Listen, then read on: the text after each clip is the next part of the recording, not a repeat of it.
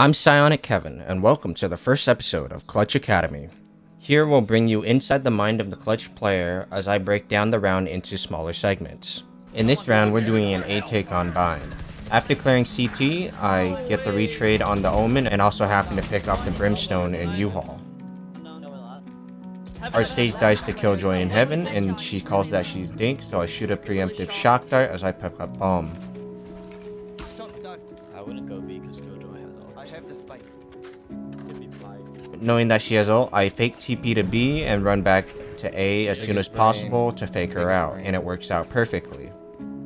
30 seconds left.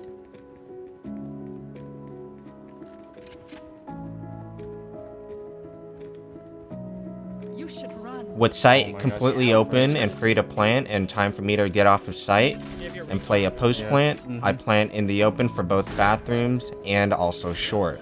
I rotate out of bathrooms and I shoot a dart towards Heaven. At this point, Killjoy should either be at CT or Heaven by the time the dart lands.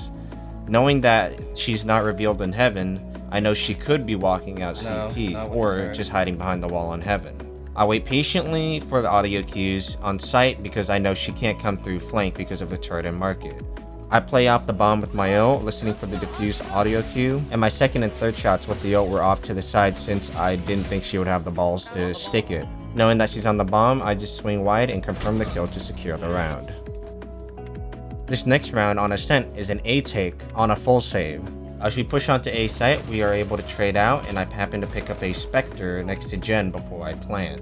My Sova dies as I finish up the plant, and so I'm ready to engage on the people who are pushing me in Heaven. I wall myself up with the Sage Wall mechanic while also leaving a gap inside of the site so I can shoot at the other off angle towards Tree Room. If you guys didn't know, there's a Sage mechanic where if you wall over the spike, the part of the wall that is on it will break, leaving a gap where it was. As I go up, I know that no one's instantly peeking me in Heaven, so I go for a reload and a slow. I spot the Sage jumping onto me as I throw my slow, and I happen to just frag out and kill the Omen while also dinking the Sage. At this point, I know that Sage is going to burn her heal, and Jet is breaking the garage door. I throw a slow into the corner of the wall, and I jump before the slow actually affects me, so I'm able to cross without being seen. At this point, I just wait in this correct corner, crouched, and I hear the Jet audio cue as she updrafts. As she floats around the corner, I right-click her in the head and the Sage for a clean, double, classic, full save round.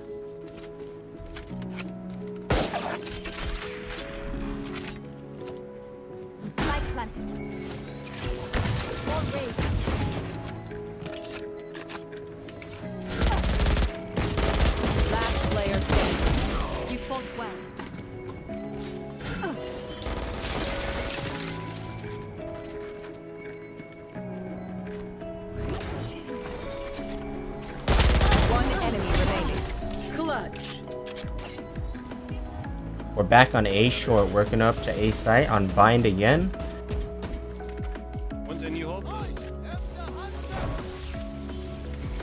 I have my wall out in case we get an early pick and I can wall off the Phoenix ult. But everyone ends up dying faster than I expected, so I just swing out and trade one of them. After backing off and resetting, I'll look for another 1v1 ego peak engagement, which the Phoenix swings on me, so I take him out, and I start walking towards bathrooms. At this point in a 1v3, I have res, and I'm looking for another pick before I use the res to turn it into an even 2v2.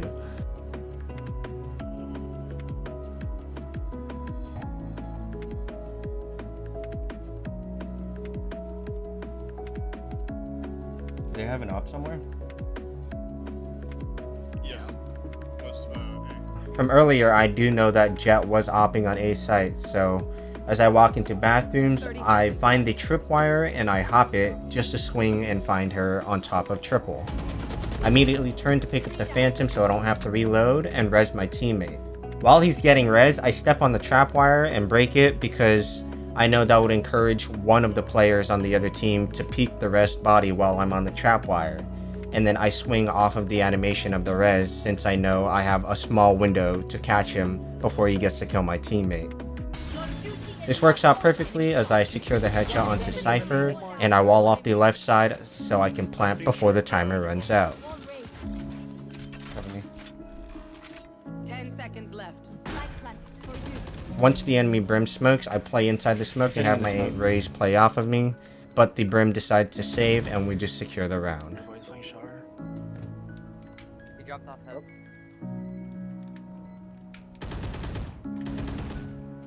Just making noise for you. Smoke's out again.